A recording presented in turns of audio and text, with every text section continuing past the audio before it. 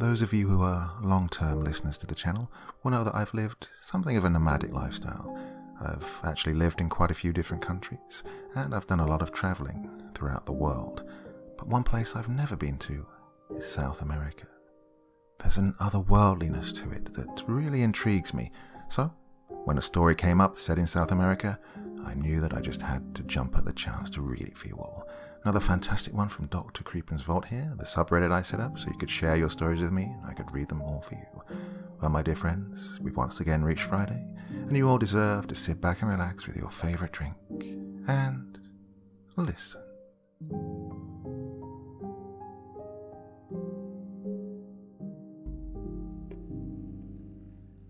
My friends call me Al, but, well, they are few and far between, the last one passing about 12 years ago. Now there's no one left to call me Al, and so I believe it's the right time to tell my tale to the world. I am a 96-year-old man, born September 4th, 1922, in Berkshire, Massachusetts. Being 96 years old, I can tell you that I've seen some wondrous and awe-inspiring things in my lifetime. When I was a young boy, I remember seeing people still riding horses and buggies out in the countryside. I remember listening to the radio at night for entertainment. I remember when DC Comics was first created and started selling their fantastic stories. And then, time passed, and soon we were landing on the moon, watching movies on smaller screens in our own homes, talking with people across the country instantly on computers, and building bombs that could vaporize hundreds of thousands instantly and poison the rest of the world for the remaining survivors.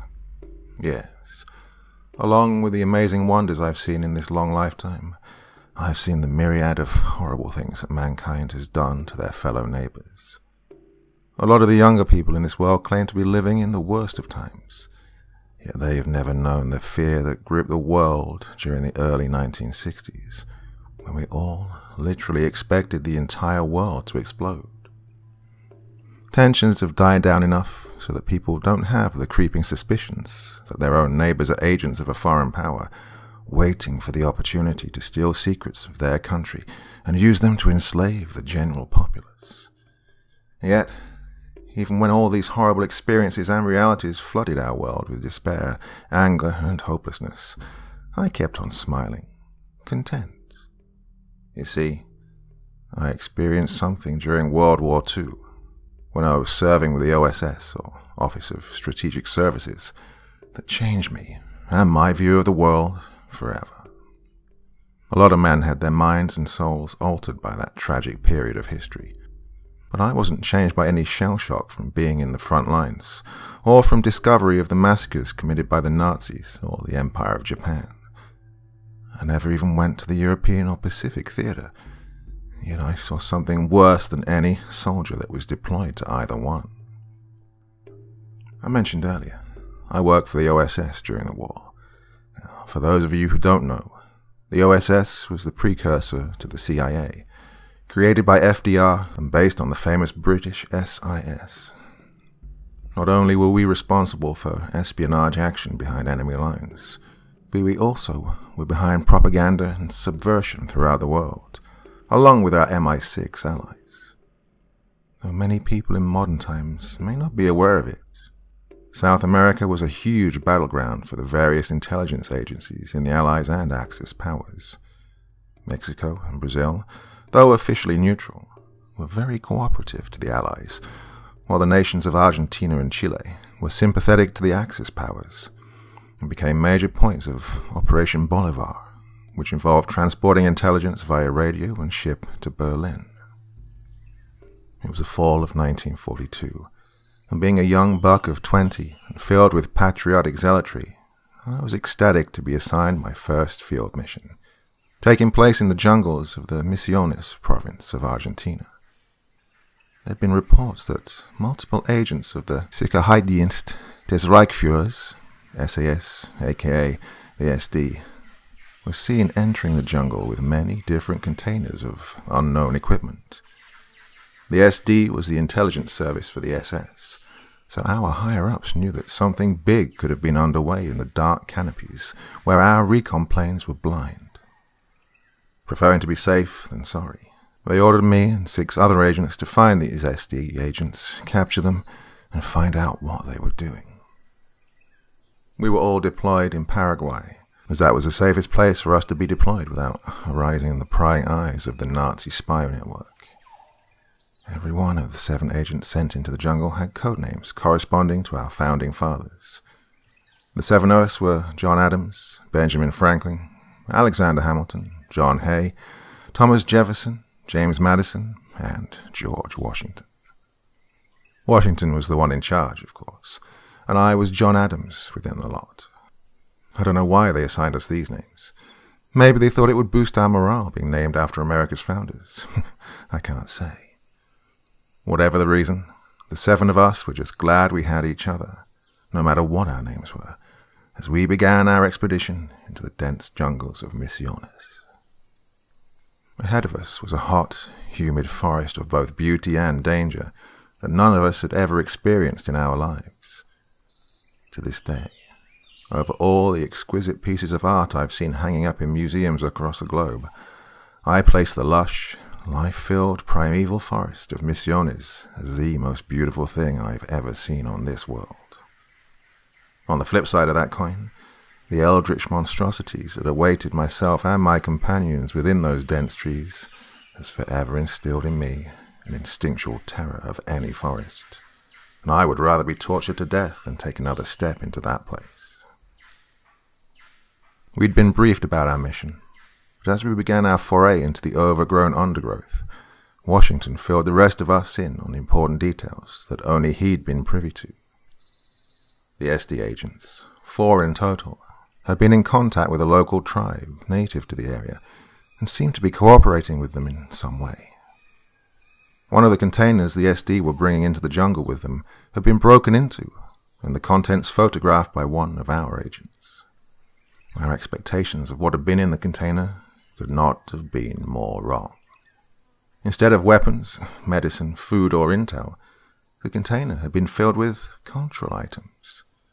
There was golden jewelry, Nazi propaganda, history books, pictures of Adolf Hitler and his inner circle, things that were considered gifts in the civilized world. That was why our orders were to capture and interrogate. The Allies wanted to know for whom these gifts were intended. That was also the reason all of us were dressed in Nazi soldier garb and given Nazi weapons. Even though only Washington and Franklin spoke German fluently, the higher-ups hoped our disguises would get us close enough to the 4 SD agents so we didn't have to shoot them. I can't say I enjoyed wearing the clothing of our enemies, but I was a man who followed orders and swallows his pride for the good of our nation. Washington continued to tell us we had an idea of the general area of where the SD agents could be, but that was about it. The plan was to get as deep into the jungle as possible the first 2 days, and then split into 3 groups. 2 pairs of 2 would scout in opposite directions, while the remaining 3 would set up a base camp. The 2 groups would report back to later. However, right then and there, Washington told us how stupid that plan was, and that was not going to be how this mission went. We would be sticking together, using 7 pairs of eyes to flush out signs of Nazi occupation. If we encountered any resistance, 7 guns would be used to wipe it out. When we encountered the SD agents, 7 bodies would be there to tackle them to the ground, and 7 scary American faces would make them spill their guts. Everyone liked this plan far better than the first, and we continued our march with smiles on our faces. Our enthusiasm about the mission faded with the setting sun. An exhausting day of trekking through unknown territory, combined with seeing things like spiders bigger than our fists catching and eating birds, had drained us physically and mentally. All of us had spent time camping in woodlands, but none of us had ever experienced anything like this. Even when we stopped at night to rest, we didn't really get very much. Though we had a fire, it had to be a small one so as to not attract unwanted attention. Even with the small amount of light produced from the flames, we could see countless glowing eyes watching us from the foliage surrounding us. Our ears were bombarded with unfamiliar calls of creatures, and the fear of being ambushed by a jungle cat, Nazi-friendly natives, or something still undiscovered by science, dwelling in the dark depths of the jungle, let us have fitful sleep at best. Though we always had a man on watch, even the knowledge that one of our companions had our backs didn't really help. When dawn came, we ate lightly and resumed our search. This became our routine for the next 5 days. Every day we would see at least one beauteous sight the jungle would be inclined to show us, and experience one more horror that awaited within these dense leaves and plants of the shadowy place.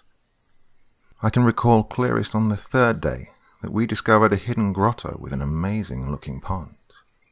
The sunlight gleamed against the water, making it shine brighter than any jewel I'd ever seen before. Yet, when Franklin went to fill his canteen, a snake larger than anything I'd seen sprang forth from the water and wrapped itself around him, both squeezing the life out of him and trying to drag him back into the water to drown him. Luckily for Franklin, the other 6 of us were upon the monster in an instant, hacking and stabbing the beast with our knives, killing it before it had a chance to kill Franklin or break any of his bones. 5 of us, including me, found out later that night that giant snake tastes like chicken. It was in the afternoon on the 6th day that Jefferson discovered a boot print in the muck. We all took a look and collectively agreed that this was a Nazi boot, as we didn't think any of the natives would be wearing boots or shoes at all. Washington ordered us all to fan out, and we all began to slowly and stealthily follow the direction the tracks seemed to be going. Every once in a while, someone would report to the rest of us that they found another boot mark, and we would adjust our direction accordingly. Every track we discovered seemed more and more recent, and by the time the sun set on the 6th day, we came across the native village the SD agents were staying in. Now, in my old age, I've made it a point to try and expand my mind and rid myself of the many stereotypes of the different people of the world that had been all I knew in my youth. An example of this is my knowledge of Native Americans. Growing up, it was a typical cowboys and Indians games with the rest of my neighborhood kids, and we portrayed them in a very unfair and very spiteful way. Traveling the southwest and northwest and visiting the tribes that lived there when I was in my 60s, I discovered complex cultures and skillful pottery, amazing beadwork and beautiful dances, with proud and kind people behind them all. No one culture is perfect, but I know that almost everything that had been pushed on me about Native Americans in my youth had been cruel misrepresentations. But, well, the tribe we discovered in those dark depths of the Argentinian jungle, they were every bad story of native cruelty and savagery come to life. The clearing we came across that housed the village was on a downward slope that put us about 10 feet higher than the place. We could clearly see, even in the dying light, the village had a crude wall of cut logs surrounding it. From the light of torches that were spanned across the top of the wall, we could identify that attached to the outside of the wall were primitive spikes. Every spike was occupied by some part of the human body, arms, legs, or full torsos. Some were fresh, blood still slowly seeping out of the wound used to separate it from the body, while others were so old they were almost completely skeletal. It was nice that all of us were still spread out from one another, so that no one vomited on anyone else but themselves. I think Washington was the only one who didn't wrench, thanks to being a veteran of the First World War. Gathering together, Washington began formulating a plan in whispers, when Hamilton suddenly interjected with, "Hey, did you guys hear that?" Washington was about to berate him for interrupting, but then the sound reached all of our ears, and he remained silent in order to listen. Through the typical nighttime jungle noises, there was a faint chanting upon the air. From the looks on the other agents' faces, I could tell that none of us were familiar with the language. Though I couldn't understand a single word that was being chanted, something in my mind was actively repulsed by the chorus of human voices.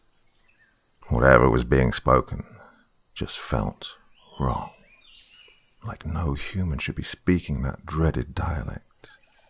It caused myself and Madison to shiver involuntarily. Our position on the high ground enabled us to spot two entrances into the village, on the left and right side of us. After grimacing from the sound of the eerie chanting, slowly growing loudly with every passing second, Washington told us the battle plan. We were to split into two groups, one for each of the entrances to the village. The group of 3 would see what was going on in the village and determine if the SD agents were there. If they weren't, the 3 would leave, meet up with the other 4, and we would continue our search in the jungle. If they were there, the 3 would cause panic with gunfire and grenades. We were ordered to do our best to avoid killing the natives, but there would be no repercussions if we did. The SD agents, on the other hand, were only to be killed if absolutely necessary. Hopefully, the agents would attempt to flee out the second opening in the wall, where the group of 4 would capture them at gunpoint. It was myself, Hamilton, and Jay who were chosen to be the 3 infiltrating agents. Checking our weapons and ammo, we crept down to the wall and made our way slowly to the left entrance of the village, all the while gritting our teeth as the infernal chanting continued to attack our senses and sanity. When we reached the left opening in the wall, we were a bit surprised to find no guards posted there. We were a bit surprised, but chalked it up to good fortune, and doing our best to keep ourselves in the shadows, we sneaked into the village. The huts that served as homes within that unhallowed place were far worse than the wall we'd encountered when we first entered the clearing. Clumps of skulls hung from every hut's doorway, some of them still bearing rotting flesh. Skin was stretched into canvases, where scenes of torture, rape, and general mayhem were somehow seared in with amazing detail. The smell was horrific, a mixture of rot and decay, fresh blood and fecal matter, burning meat and exotic spices.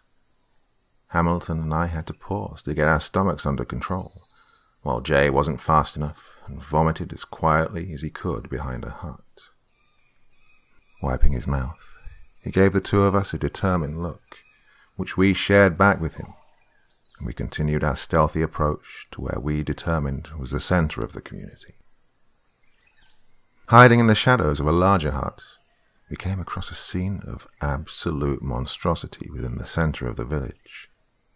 It looked like all the inhabitants, I think about 75 in total, were gathered there, their bodies painted completely black, wearing loose loincloths that seemed to be made of human skin.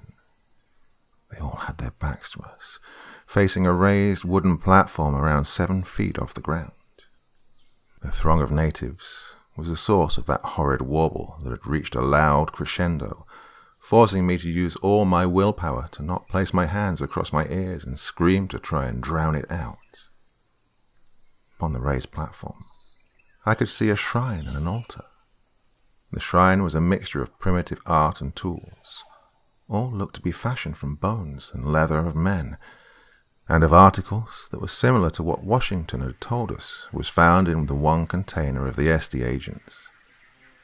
I could make out the glint of weird-looking golden statues, a stack of books, a stormtrooper helmet, and a picture of Hitler mixed in with the horrendous tributaries. The SD agents were on the platform, along with an older native man in an impeccable and abominable headdress, and a young girl. The old native man was clearly a shaman, dressed in ceremonial garb that matched the horribleness of his headdress. The 4 men in black leather coats each held on to the struggling and screaming girl's limbs upon the altar with one arm, and held aloft a chunk of black stone in the other. Triumphant and nefarious grins were plastered on their lips, and even at our distance I could tell their eyes shone with a destructive light. The shaman, with the headdress made of gold, gems and skulls, was raging a large, malicious-looking stone dagger with 2 hands above his head. He was shouting something I could not understand as he brought the weapon over his head, but his intentions were as clear as day. My soul was screaming at me to stop this. Our mission was to capture and interrogate, but some primeval part of my instincts was telling me to kill them before it was too late. Too late for what? I did not know, but I knew something terrible would happen if we let that old man kill that young girl right there and then. I wanted to turn my head to Hamilton, who was beside me. I wanted to try and convince him that we needed to act right now and begin killing these fiends. But something told me the time to act was now, for the sake of the girl, for the sake of me, and for the sake of the world. I raised my Gavir 43 and fired. I used to be a decent shot, but I hadn't taken the time to aim properly on account of the recoil. Yet something in the universe, whether it be fate, luck, or divine providence, was on my side that night, for my bullet missed my target, yet hit its mark. The sacrifice was still made, and I regret to this day that I hadn't decided to shoot earlier to allow my marksmanship to be more accurate. But I got the job done. The native priest, who was my original target, plunged the dagger down into the chest of the young girl uninterrupted, his weapon causing her frightened shrieks to cease and her fear-filled struggles to go limp. Yet, as the dagger was rushing down to meet with flesh, my bullet rocketed into one of the obsidian crystals the SD agents held aloft, shattering it into 1,000,000 tiny pieces right before the dagger met its victim. 100 things seemed to happen all at once after that. The crowd immediately stopped chanting and was silent. The shaman screamed in both fury and fear as the body of the girl began to spasm uncontrollably. The 4 SD agents backed away from the altar, stark terror adorning their faces.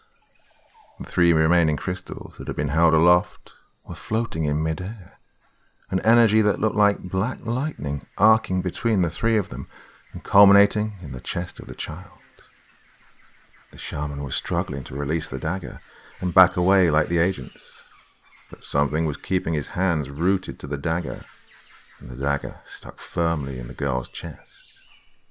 One of the agents, as he backed away, spotted the 3 of us and shouted something, reaching to his belt for his sidearm. That was when Hamilton and Jay started unloading indiscriminately with their MP40s into the crowd and the figures on the platform. I wish I could describe the ensuing battle that began, but I can't. I wasn't focused on the battle in the slightest. In fact, Jay would tell me later that more than a few bullets came inches away from hitting me as I stood there, seemingly in a trance. I told them all only once why I was just standing there, ignoring the chaos of the gunfight around me, and after none of them believed me, I changed my official story to a breakdown of nerves. It was easiest for me just to lie, but now I don't have to spin that facade anymore. I can finally speak the truth after decades of falsehoods. The dark portal was appearing from within the chest of the dead girl, the same hue of black that radiated and crackled between the 3 stones. It stretched from palm to palm, reached down to her right foot, but could not go any further.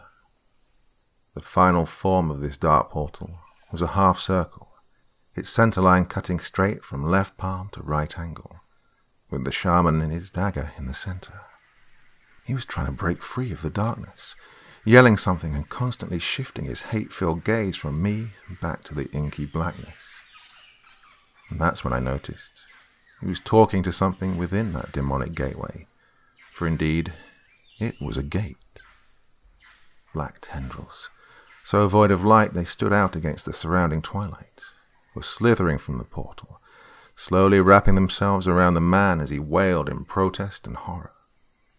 Ever so slowly, they began to drag him into the abyss, ignoring his thrashing and pleading, and I saw his flesh peeling off every inch of him that touched that unnatural darkness. It took only moments, but it felt like years before his head was the only thing left in our world, aside from the piles of skin on the edges of the gateway. He gave me one last look of absolute loathing before his face disappeared into the lightlessness of the void, his headdress falling with a clank to the platform. And then the eye appeared. It was massive, too big for the portal to reveal its true size, yet I still gazed upon its many pupils, its constant shape and color changing iris, and the malicious intent it held for the one who had ruined its return to this earth. Its stare forever left a scar upon my soul, for I knew then that I was beheld with animosity by a being that could be considered a god. It had been so close to stepping into our mortal plane, yet this human, this bug, this insignificant assembly of atoms, had stopped it dead in its tracks, earning me its eternal loathing. If it ever had the chance, it would do things to me, torture me with methods beyond the comprehension of what even the most sadistic psychopath could dream. Then it was gone, vanishing within the portal as the 3 obsidian stones shattered and fell to the platform. It took a violent shaking from Jay to fully awaken me from my rapture, and I found out I'd missed the whole party. In front of me lay 15 dead natives from the crowd. On the platform was the body of one of the SD agents, completely shot up, and what remained of the girl. Everything except her head and complete left leg had vanished into thin air. None of the other agents could explain what had happened to her. When Hamilton, Jay, and I went to the entrance where the other 4 awaited, we came across another gruesome scene. 20 or so natives were dead. 2 of the SD agents were also dead, and the last one was dying, talking quietly with Washington as he bled out. I've never seen a man's face so pale with fear as Washington's was. Whatever that Nazi was whispering in his ear, it was nothing pleasant. As we approached, the dying SD agent noticed me and turned to look at me with a smug expression of defiance. "You may have stopped him from entering his kingdom this time," he said in perfect English. "It may take 100 more years, maybe even 1,000.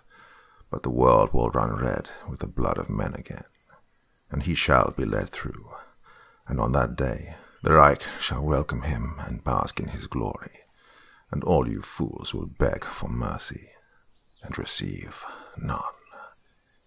He will tear your souls apart, along with this world. He will rebuild it in his image, and the glorious Reich shall be his angels for eternity." The SD agent hacked up some blood, tried to say more, couldn't, shuddered violently, and then died. The rest of the mission, well, there isn't much to talk about. We gathered what valuables and potential pieces of interest that we could, and made our way out of the jungle. The night I told the rest of the group what I'd seen, and they didn't believe me, I managed to ask Washington, in private, what the SD agent had told him. His face paled at even remembering his words, and all he could say was, "Just the ravings of a dying, insane man. Nothing more." I found out a few years later that Washington hanged himself soon after the mission. His suicide note reading only, "No proof that he was right, but no proof that he was wrong. I don't want to take that chance. God rest his soul." So, here we are, 2019. I'm the last surviving member of that team, and have no family left to tell this story to. My wife and son are both long dead, though they're officially still missing.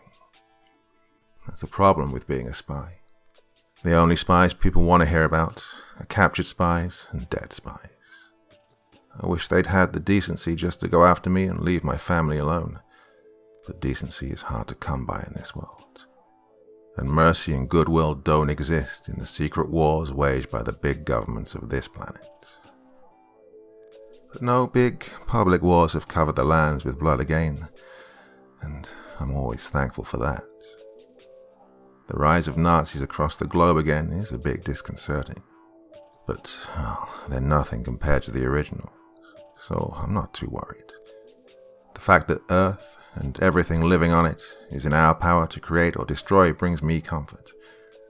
I'm not saying that I'd be happy if we ended up blowing up the planet, but, well, the idea that our own destruction is in our hands, that we as a species have a choice in our own survival or extinction, that's what helps me sleep at night. I've seen the alternative in my dreams. I see what happens if my bullet misses that black crystal, and the otherworldly abomination those SD agents call God gets a full gateway to enter our world. I see that monstrous eye gazing at every living soul across the globe, unleashing torments and sufferings upon the general populace of the planet. I hear the screams and pleads for death as massive, black-clothed beings fly through the sky, their halos a blood-red swastika that drips pestilence and poison onto the people. I smell and taste the acrid air, filled with stench of rot and sickness, the iron of blood so thick you can taste it. But most of all, I feel the hostility towards me like a fire, burning away my skin and charring my muscle and bone. I awake screaming, and though my senses return and ground me in reality, I know that it's still out there somewhere, waiting for its chance to return. I know that it's still watching me with that gargantuan eye, and I know that it is still furious.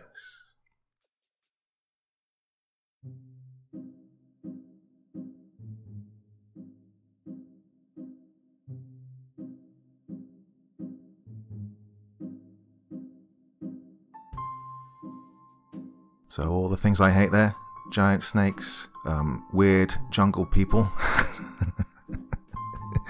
Sorry, no offense meant there, but no, I'm joking, of course. But yeah, quite an interesting story, that one. People of the older generations have all these stories to tell us, and they're all just fading away. Some never to be heard at all, I imagine. Oh, well, that's a bit too philosophical for a Friday night, isn't it? You all go out there and enjoy yourselves this weekend. Of course, I will be back again with you on Monday, and I do so hope you're going to join me. Until then, sweet dreams and bye-bye.